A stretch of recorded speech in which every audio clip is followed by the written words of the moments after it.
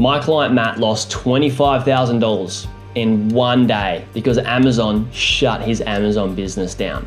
So yeah, you can make a whole lot of money on Amazon, but there's some serious risks that come with it. And in this video, I'm gonna tell you what everyone who sells an Amazon course doesn't want you to know. So I'm gonna talk about the good, the bad, the ugly, and everything in between, and what it's like to actually own an Amazon business and the risks that are involved before you even think about starting an Amazon business or buying one. Now, before we get started, in my mastermind where I teach people to scale their online businesses, I have many clients doing tens of thousands of dollars per month to hundreds of thousands of dollars per month selling products on Amazon. And you know what they all have in common? Is they all want to get off Amazon. But first, let's look at the one massive pro or the positive to selling on Amazon. What Amazon has done is they've built this amazing business and mostly this amazing audience of customers that want to purchase from Amazon. They're loyal to Amazon and they trust and believe in their brand. They have an audience of hungry buyers that want to buy products that you can sell on Amazon. The reason this is really, really good is because when we start out as an entrepreneur,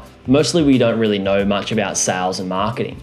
And that makes it really, really hard. It makes it hard to sell our products that we come up with. This is taken away. That gap has been bridged by Amazon because you don't need to do much sales and marketing when they have an audience that want to purchase the product that you want to sell anyway. So that's a massive positive there. And I'm not gonna, sweep that under the rug and pretend it's not there because it's really, really, really cool. But there's huge risks that come with Amazon that we still need to talk about. There's a lot of work before you even get to that phase where you have a product on Amazon and you are actually making money. Now, let's talk about the risks. First up, Amazon has a high amount of competition. Of course, because they've got a huge bulk amount of people who want to purchase products from their brand, of course, everybody's going to want to sell products and list their products on Amazon to sell.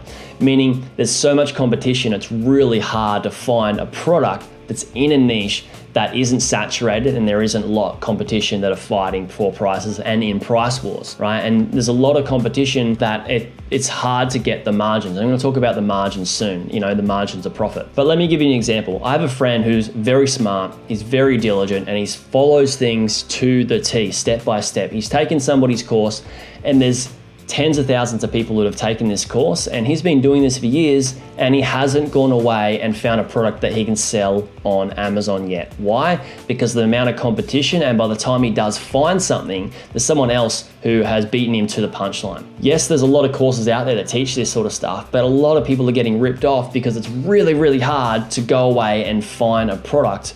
And that's not what people that are selling these Amazon courses are actually telling you, right? They're saying it's super simple, easy.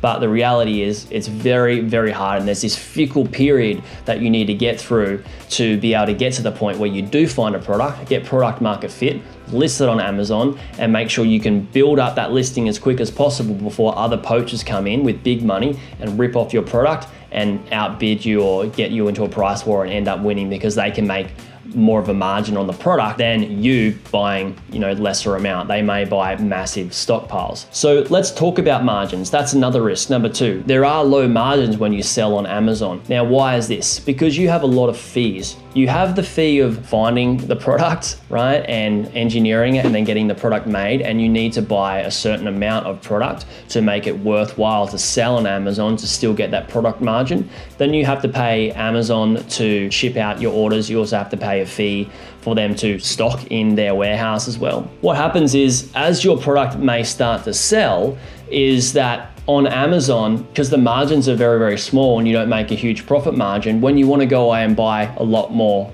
stock, it can be hard to scale because you may not have the money to buy big amounts of stock, which puts people into a position where they need to get financed to buy more products, which is a huge risk because then when you start to sell more products or buy more products and there's other people that come in and they can get better margins because they're buying more stock than you and they're getting better margins, you're in a price war and then you've still got your finance to pay off as well. So that's a scary risk that some people don't actually think about, right? We need to think about the long term when we're in business here. Thirdly, talking about stock is Amazon can hold up your stock, right?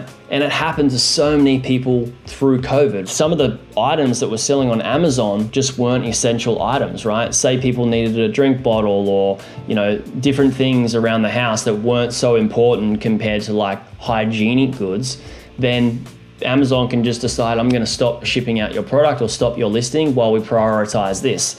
Now, imagine if you have a product that you sell that isn't priority, right? Isn't an essential item through COVID, and you need to sell that product to put food on your table. There's a huge risk that comes up with that. Please comment below, have you ever thought about starting an Amazon business? I'd love to know your progress and what you've learned through this process as well. Fourthly, I want to talk about another risk, and that's that Amazon actually owns you. What happens is when you're on Amazon, it's hard to get off Amazon because you can sell a lot of products, right? It's hard to build your own little brand outside Amazon and build your own sales marketing funnel through there because it's already embedded in Amazon.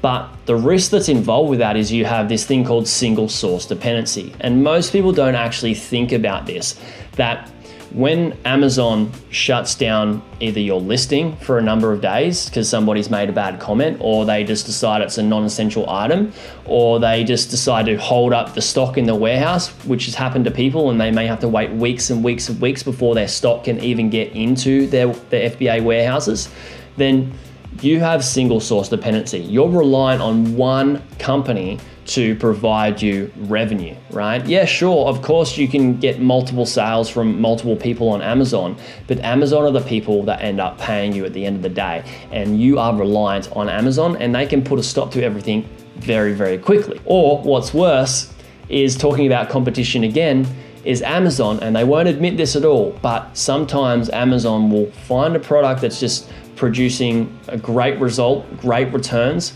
and they can just go away and take that product off their marketplace and create that themselves and sell it on their own marketplace. And they can just eliminate the people that are winning and recreate it themselves and sell those products themselves. So you are up against one of the biggest businesses in the world. So talking about risk and talking about control is like, when we have an Amazon business, you don't have much control over your business, right? Amazon does. And any good business person knows that the best business is the business that has the least amount of risk. And that's something that's really, really important to understand. So yeah, guys, you can make a whole lot of money on Amazon, but the proof is in the pudding. If I have all of these clients that are making tens of thousands of dollars to hundreds of thousands of dollars per month, and they all want to get off Amazon, isn't that saying something?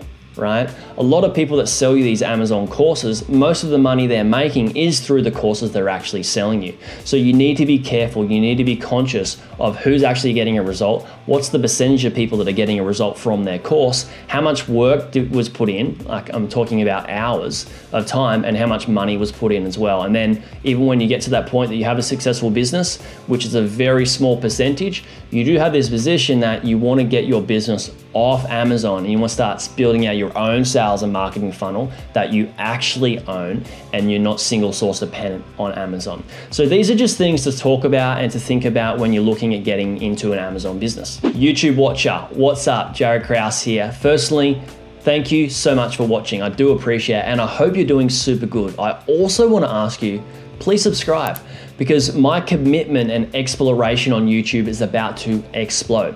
Stories, polls, more amazing content, more engagement, more surprise and delight. This is the time to subscribe. I hope you consider it, and I'll speak to you soon. Hey YouTube watcher, if you thought that video was good, you should check out this video here on the 2 best types of websites beginners should buy. Or check out my playlist on how I made my first 100K from buying websites and how to do due diligence. Check it out. It's an awesome playlist. You'll enjoy it.